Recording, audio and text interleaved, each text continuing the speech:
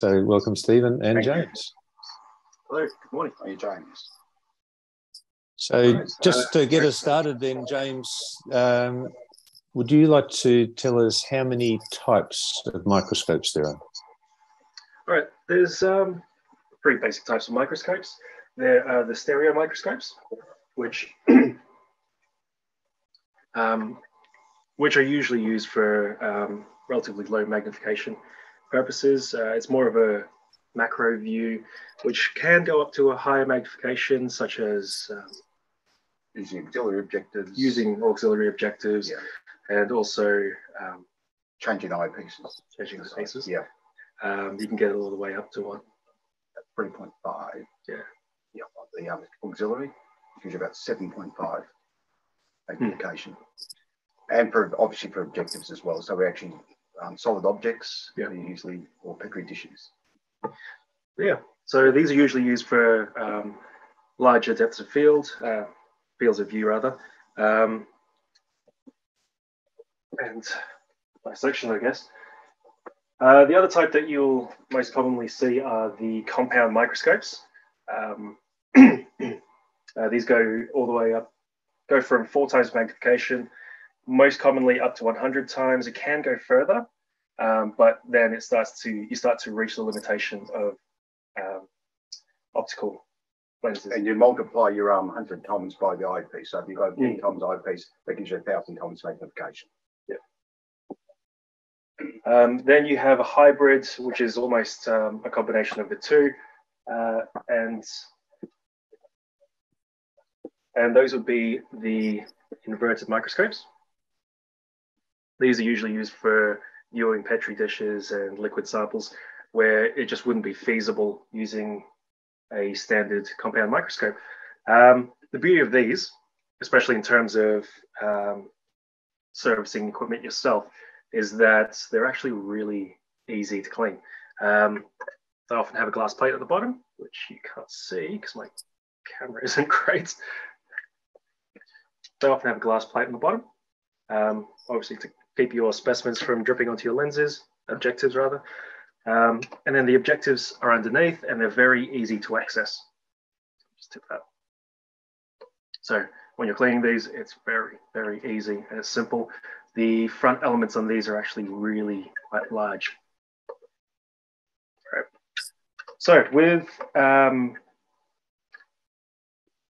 with stereo microscopes as well as inverted microscopes, the three main areas. No, sorry, you can leave it there. Okay.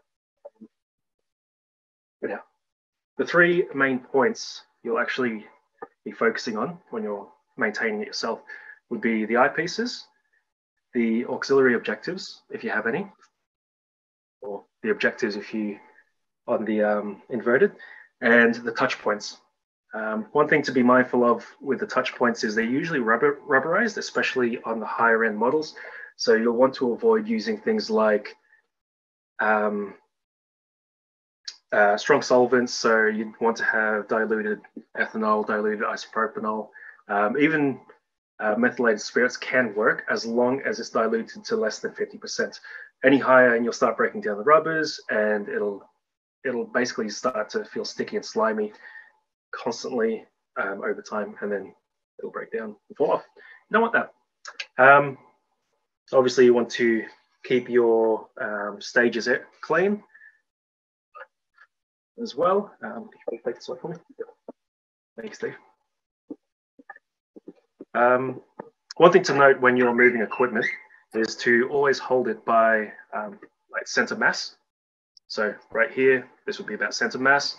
You want to avoid holding it by the unit itself, of course, because these aren't actually designed to be held, especially with the base. The bases tend to be heavier, just about as heavy, if not heavier than the equipment itself. And that's because it needs to be sturdy, holds things upright for you, and that's what it's designed for. Right. And you can see that's actually only held on by one single screw here, and that's just for retention, and it's not actually for structural stability. It's just for tension. So, James, I might just interrupt here for a second Sure. and just invite people, if they do have questions along the way, please unmute yourself and ask the question along the way. That would be terrific.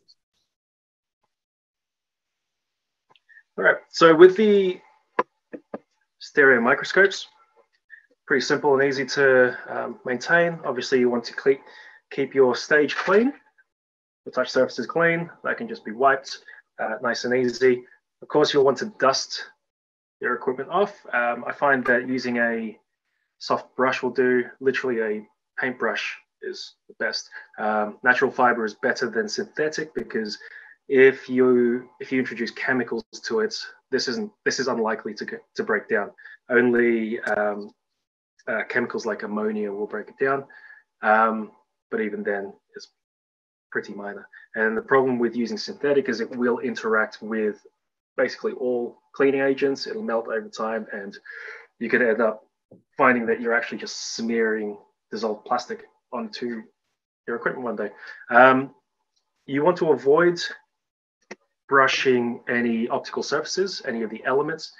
It is unlikely to scratch, but if you think about what dust is actually composed of, it's basically just a pile of microscopic dirt, microscopic stones, and you don't want to be rubbing that around on any optical equipment. So please avoid using that there. But we will, further into the presentation, get on to how to clean them properly.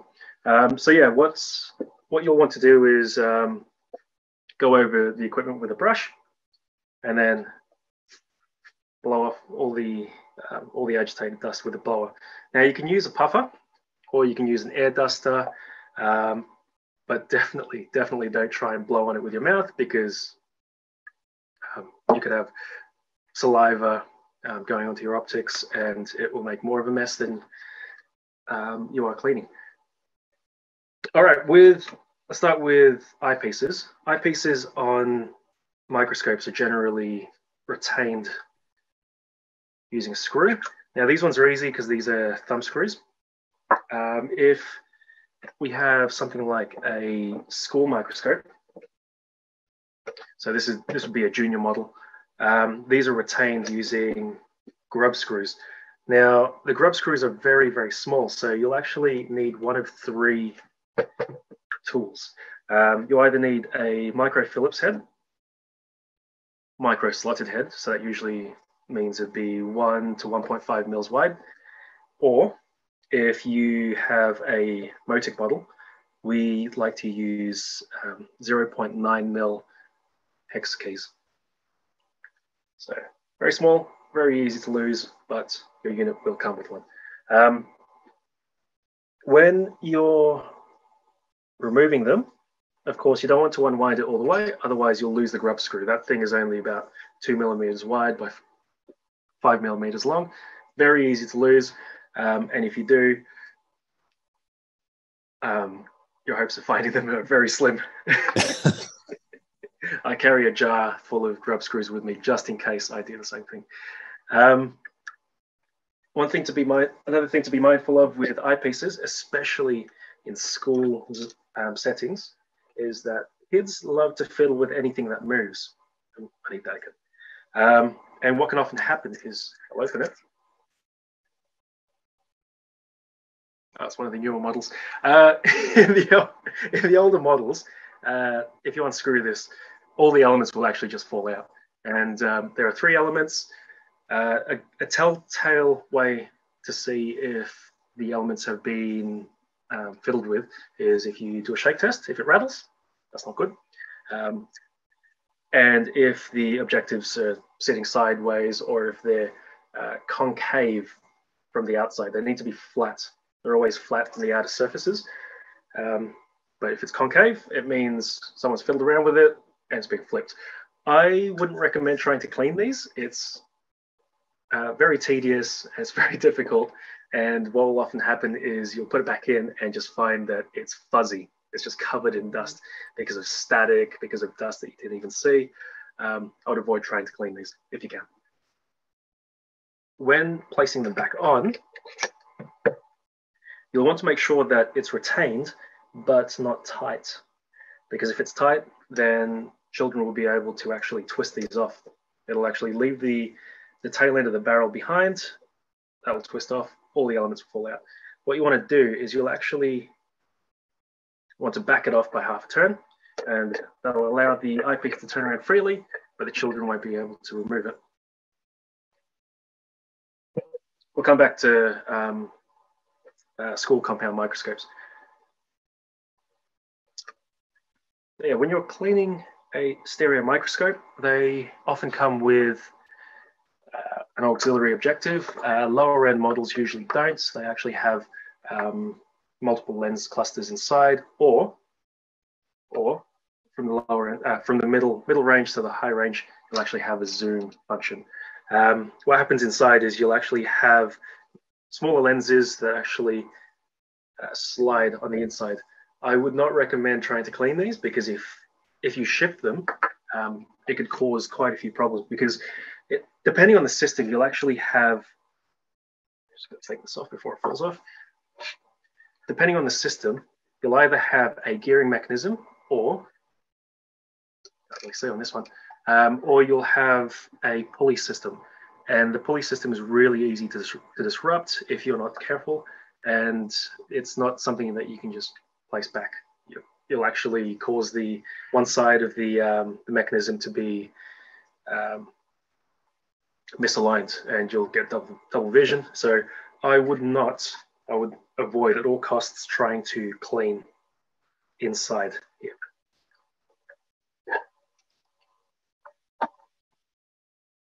Back on. Where did I put my screw? It's still there.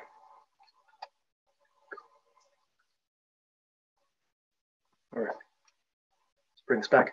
Okay, so when you're cleaning eyepieces, if you're not game enough to actually pull these off, what you can do is just clean the outside. You can leave it on there, you can clean the outside, and more often than not, that'll get rid of 90% of any of the dust particles that you see. If you do see dust particles inside, you can try blowing the inside. I wouldn't recommend trying to wipe it, because some of these do have coatings on the inside, and that's to help reduce chromatic aberrations, things like that. Especially the higher end models, they will have some sort of coating on the inside, and solvents and even physically just touching it can disrupt that surface, and you'll never be able to fix it. You just have to replace it. All right, let's close that up. Auxiliary objectives, they are huge. As an example, I have a standard objective right here. And you can see that the surface area for the frontal element is drastically different. I will show you now how to clean an objective using cotton tips and Windex. And this is actually what we use. We use a 50-50 solution of industrial grade window cleaner with a solvent. Okay, so what you'll need are cotton tips. Just standard cotton tips will be fine. I already have a box in front of me. And some cleaning cloths. You can either use something like a Kim wipe. It would be a non-woven tissue. Those are okay. Those are okay. I'm wearing a white shirt, so you can't see that. They're pretty good. We like to use microfiber, because it's just we find that it just works better. It absorbs more solution. You can use that to clean your equipment a bit better. It goes further. One thing to note is that you never want to wipe any optical surfaces with a dry wipe, because these inherently will have fibers that actually that will stick out perpendicular to the surface of the material, and that can cause scratching. So with your solution, you can either spray it. I should have worn a black shirt. You can try just spraying it directly onto the cloth. Don't spray it directly onto the equipment. It will go everywhere, and it'll start seeping into any little gaps, and you won't notice it until later, where it'll just actually get in. It'll penetrate between the gaps and evaporate inside, causing hazing. And you won't be able to clean that because it'll involve you having to take apart objectives. You'll have to clean the head somehow, and I would just avoid, especially during basic maintenance, I would just avoid opening anything that's not firmly attached. So what you want to do first is blow off any loose debris. Do not use a brush. You can use a cloth, but I prefer using cotton tips when I'm cleaning these surfaces. I'm going to use an auxiliary objective because they're quite large. They're easy to see on the camera, and I can show you exactly what I'm doing. And I'm also going to use a giant swab. So these aren't the ones that we use. These are the ones we use. You can see the size difference. It's huge. But for training purposes, I'll show you how to use these. Now, you don't want to soak them because, again, you'll run into the issue of, see that white shirt? Again, you don't want to soak them because what will happen is it'll oversaturate it, and you'll have fluid that actually gets that will penetrate between the lens elements and the casing. And again, it will cause hazing over time, and you want to avoid that. But if you do, like I did, because I wasn't paying attention, if you do over wet it, what you can do is grab another cotton tip and just dip it on that. Because you want it to be damp, but you don't want it to be soaking wet. Put it off to the side. When you're wiping these, you don't want to just wipe, because the problem with that is you can often smear any dirt and debris, and again, that may cause scratching. So what you'll want to do is you'll want to actually pick it up. So I'm exaggerating right now. It's going to be kind of like a scooping motion, but all I'm actually doing is twisting.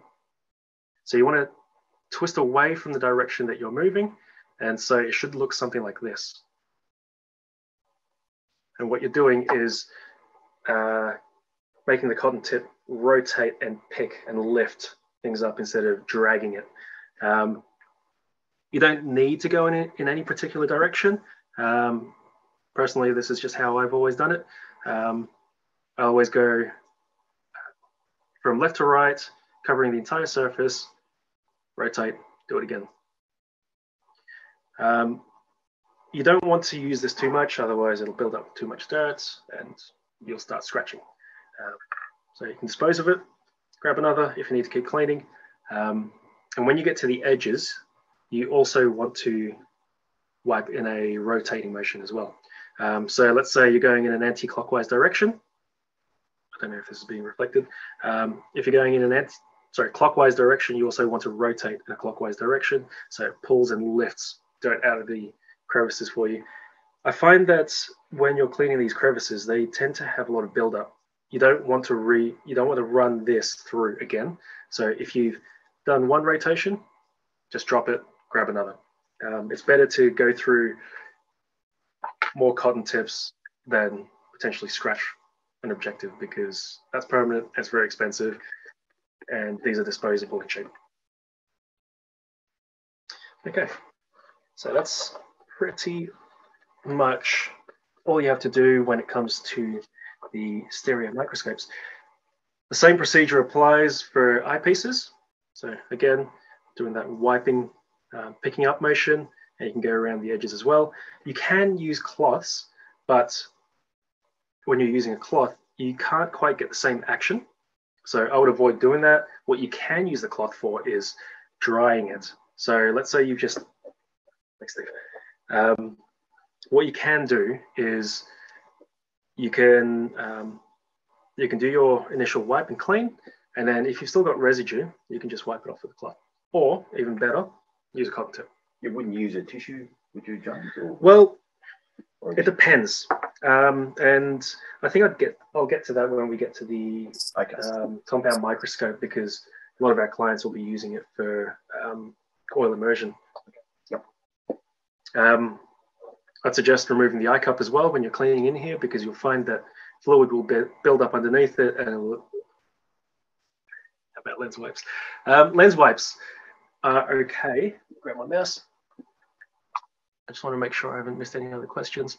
Lens wipes are actually okay, depending on what type. If they are the wet wipes, they're good, because you are less likely to scratch or mar your optical surfaces. The Kim wipes, though, you don't want to just use those dry, depending on the situation, which we will get to when I move over to the compound microscopes. So you want to remove the eye cup first before you start cleaning, because for one thing, dirt and debris will actually build up in there over time, and you'll find that as you're cleaning, you just keep finding more and more dirt. It's because this is usually the source.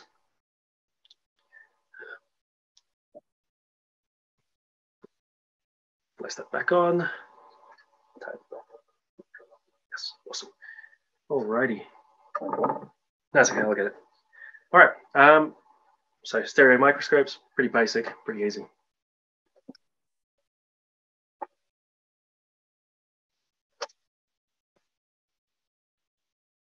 All right, now for the big boy. Compound microscopes. This is actually one of our high-end models. Now there's a lot more going on here. There's a lot more glass, and there are a lot more moving parts that you need to look at. We've already covered off eyepieces,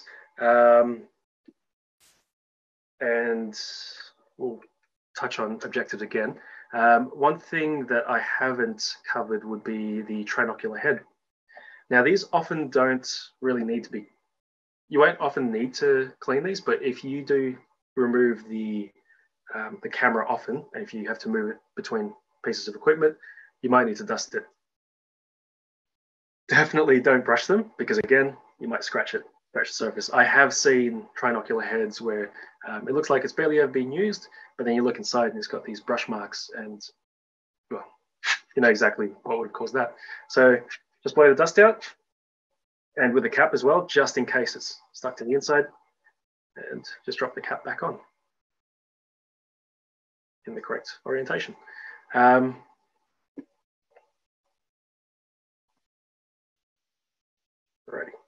tighten that up.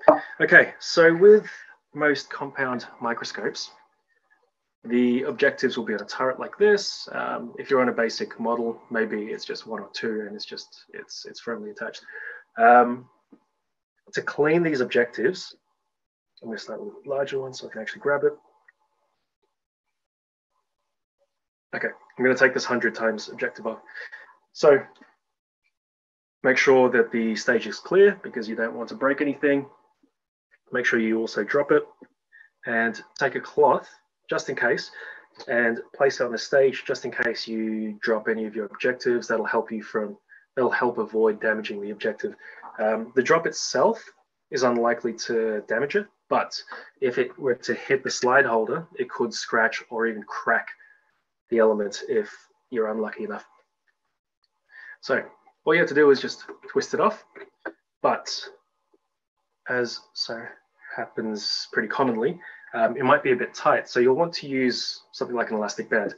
Again, this is an over-exaggerated size. I just happened to find it, and I figured it's easier for you to see it on the camera. One of those elastic bands that you find holding your mail together is actually perfect. And in fact, my mum collects them so she can open jars with them. You just stick them over the lid of the jar, and it helps you to get a grip. So Dad's out of a job. So just like with a jar, you can put it around the barrel of the objective, and it'll help you get a grip. It's a shame it's not that easy for millennials. Technically, I'm a millennial. Anyway, moving on. So you can take the objective off just like that. And as I showed you before, you clean it using the rotating method. The problem with compound microscope objectives is the frontmost element is only about, I don't know, 2 millimeters wide. Now, not everybody has eagle eyes, like Stephen over here. So us mere mortals will have to use a magnifying lens. Now, not many people know this, but you can actually take your objective, reverse it, and it becomes like a jewelry loop, except even better because it has a higher magnification. And what you can do is, using your thumb as like a stabilization point, you can actually zoom in and look at the surface of the front element, and that can help you inspect it. If it's clean, don't bother touching it because you'll probably just then end up introducing more dust. So yeah, that makes it easier to clean these, and make sure you dust it out before you place it back on. All right, so with these high-end microscopes, they actually have a nice, lovely feature where you can actually just unscrew the head. Am I using the right one? No, I'm not. You can actually just remove the nose piece. Come on, James, we'll practice this. All right, there we go. Just a couple of turns should be enough. Any more and you might actually lose it. And nose piece / turret should just come out. Very handy. And it will save you quite a bit of time and efforts when trying to service your own microscopes. Right, so it's all laid out there for you. You can go through all of your objectives. Let's find the right piece, that one. You can check them all out individually, and you can clean them all individually. What I recommend when cleaning these is to avoid using cotton tips for multiple objectives. Again, they're cheap, they're plentiful, and it'll help you avoid moving contamination from one objective onto another. Yeah, and it'll help you avoid scratching the optical surfaces. Now you'll want to dust this off a little bit. I've tipped it down so that the viewport is tipping down, so that when you blow the dust, it blows it away, because you don't want to have it tipping inside, because obviously you don't want dust on the inside of your objectives. These often come with filters as well. You can clean those while you're there. I suggest only dusting these as well, because especially with like polarizers, the polarizing sheet is actually usually made out of PET and or polypropylene. Some of the older ones can be made of, I can't think of the material, but it will break down if you use solvents. So I would avoid touching it. If you don't have to, just dust it off and leave it at that. All right, tighten it up. One thing to note is that when you're tightening these, make sure that you only tighten it to about finger tight. So you can see that I'm just resting on my finger, and I'm just going to push down my finger. That's literally all it takes. You don't want to do any more, because what can happen is you can cross thread the grub screw. You can actually push this out of alignment, and it's not designed to be pushed back. It's just designed to retain. That's all it's meant to do. Again, holding it by its frame. All right, next thing, working our way down, you'll want to clean the stage. This is pretty simple, pretty easy. But one thing you should do is make sure that you also lower your condenser, because you don't want to be wiping grime directly onto it. So give it a quick wipe, nice and easy, nice and simple. You can also move the slide holder. I forgot to loosen these beforehand. Let's pretend I removed them. Give it a wipe, give it a clean. Often you'll find oil underneath it. I just remembered the lens wipe question. Okay, so for lens wipes, the reason why I say you should avoid using them dry is because it will end up just smearing dirt around, and it's essentially like smearing microscopic gravel on glass, and you don't want to do that, it'll scratch it. One use I think you could, The only time I'd say that you can use dry wipes is when you're using oil immersion objectives and there's oil on it. You can use that to wipe off the excess. That's perfectly fine because technically it's not dry wiping. It's already got oil on it. All you're doing is just removing that. It's absorbing some. There you go. You'll want to follow it up with some sort of solvent afterwards though, because what can happen is the oil will build up. Where's my pretend objective? There it is.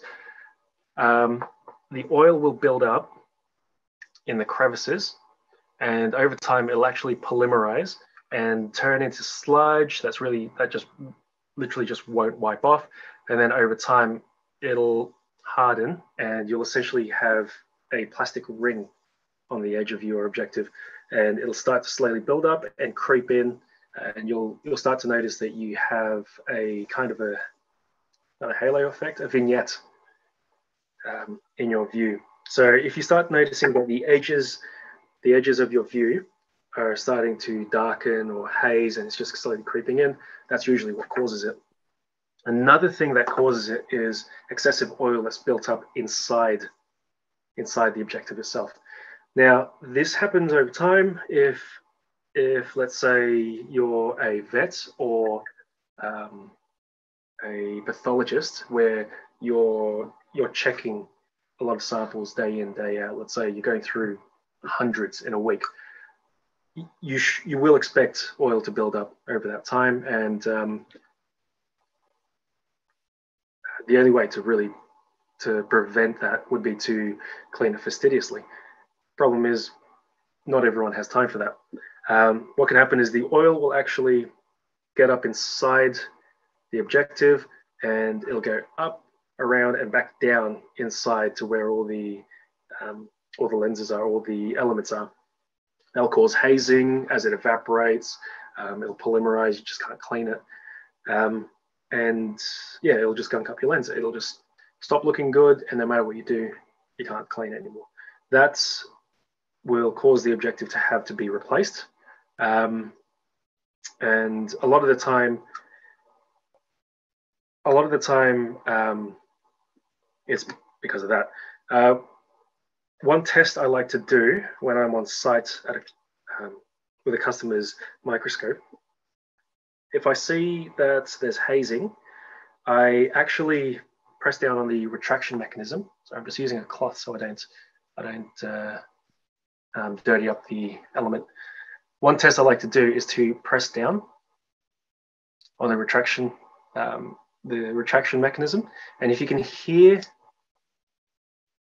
metal scraping, that often tells you that it's perfectly clean on the inside. There's no oil buildup on the inside, so you can go right ahead and start cleaning it, and it should clear up.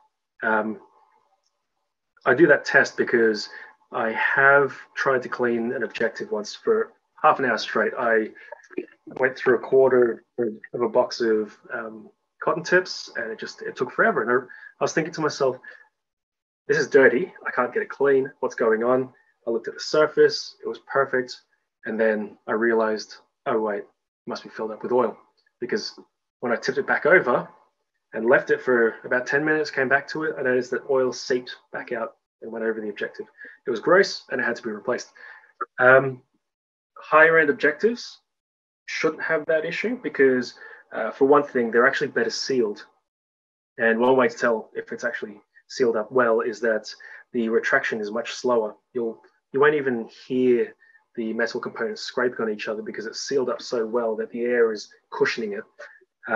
So you don't generally run into issues with the higher end ones so long as you clean them like normal. All right, I hope that answers your lens wipes question. To minimize that. All right. So after you're finished with the stage, raise it, and you'll want to give your condenser a clean.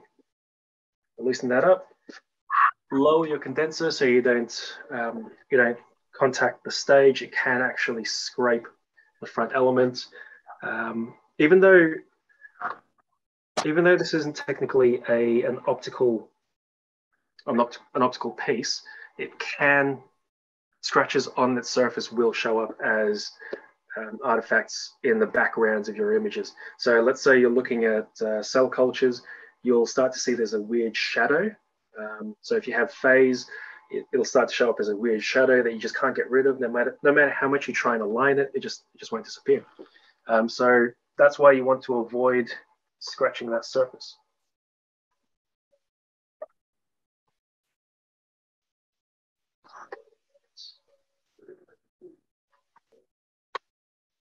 Oh, that's right. We had a problem with this last time, didn't we?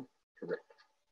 I was just thinking, this isn't the one I practiced with. Is there something you recommend that the average lab tech, normal lab tech should do that actually get to that stage of cleaning the condenser? Or you... Oh, look, I was just going to show you how to do that, but actually, you've got a really good point.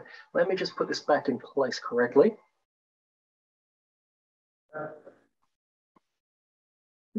Okay. Right. As an average lab tech, you can actually just take a shortcut, raise it up, and then just go in with a cotton tip.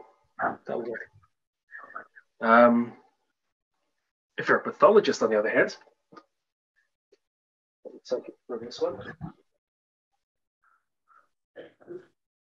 If you're a pathologist, on the other hand, and you use a lot of oil, it will start dripping down onto the stage, onto the condenser.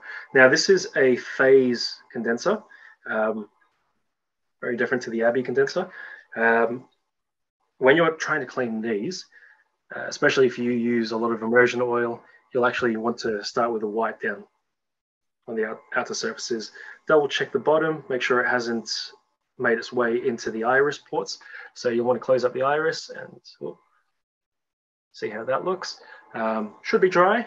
A little bit of oil is okay, but when it starts getting to the point where you have buildup, might be a good idea to either call us in to service it, or maybe look at replacing it, because it will polymerize, it will seize up, and you'll start to have certain models will have leaves that actually jam up, and then it'll fall out. It's a nightmare to fix.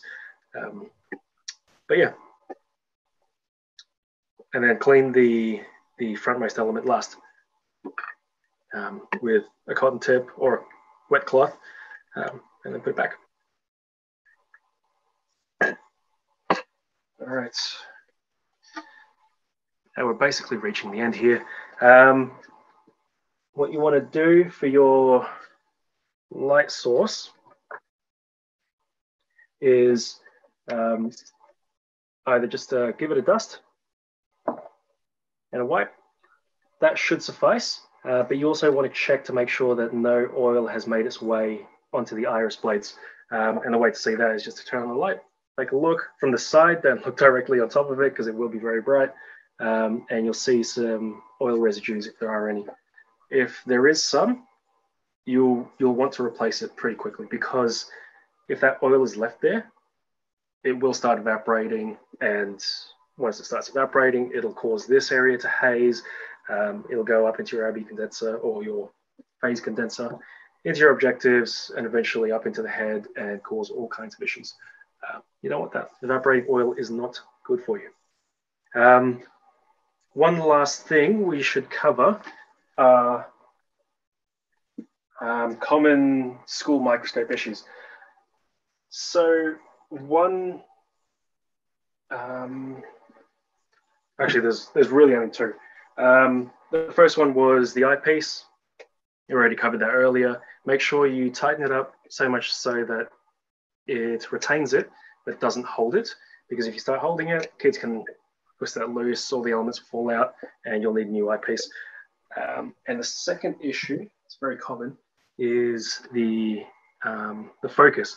Now, with these older, or even the junior school microscope models, will have separate focusing modules, focusing knobs. Now, on a standard microscope, lights one, the mechanism will be all in the one cluster. So you'll have both the coarse focus and the fine focus all together. the way the system works is that there's a bunch of planetary gears and a clutch system in there, and that isn't necessarily the best thing to be using for junior school students, because literally they can pick it up, knock it, and that'll bugger up the entire mechanism. It'll seize it up, or it'll bend the shaft, and it'll need a repair. It's very difficult to repair. With the junior school models, it has separate focusing systems. It has the coarse focus here. That's on a rack and pinion. This is very robust. I've actually seen ones where the frame is cracked from someone obviously dropping it, or God knows, it would have taken a lot of force. They've dropped it and the focusing system was still intact. The knob had broken off. It's really good. It's very, very robust. And then it has a separate fine focus adjustment. Now, this isn't a rack and pinion.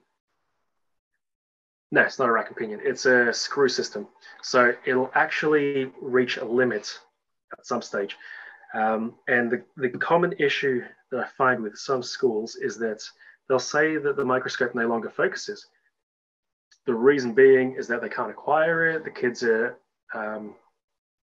are winding the coarse focus up to the highest point, and then trying to use the fine focus to adjust to it. But they just can't find it. They think it's not focusing.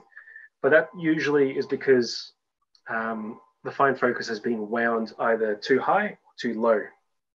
And simple way of checking that is to bring it up in front of you, and you see this silver portion here and silver portion there. Well, you can tell that it's wound all the way up this way.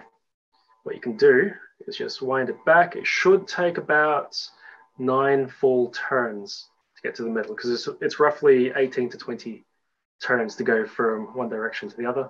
All you want to do is just wind it back to the middle. There we go. Now you've got the same amount of silver here and here, and that means the focusing system is right in the middle of its range. That usually fixes up any of those issues. The other way to fix it is to adjust the focus limit. So this grub screw right here, yeah, you can see it. That actually adjusts the maximum height that the stage is able to go up to. I wouldn't recommend that, because if you raise it too high, then kids will be smashing their specimens right into the objectives.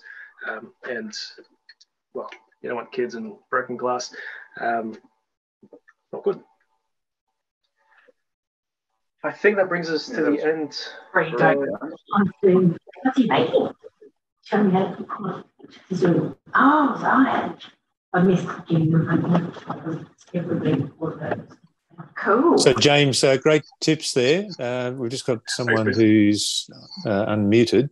So that if someone would like to offer any questions, please either put them through in the chat or unmute yourself and ask a question. We'd love to hear from you.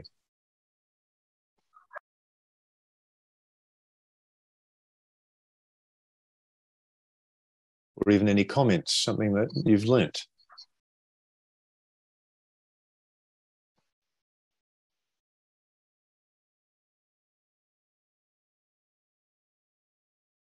If you're down the track, you can also email us. If you want to email questions, we can get back to you fairly quickly. So, James and myself.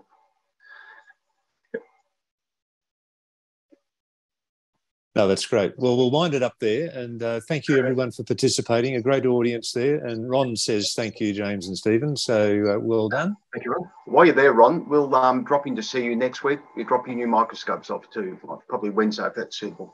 Thank you. Oh, a very convenient Zoom session for you both there. No worries. Thanks once again, boys. And we'll look forward to another presentation in the near future. Thank you. Thanks, Peter. Okay. Thanks, guys. Have a nice day. Bye-bye.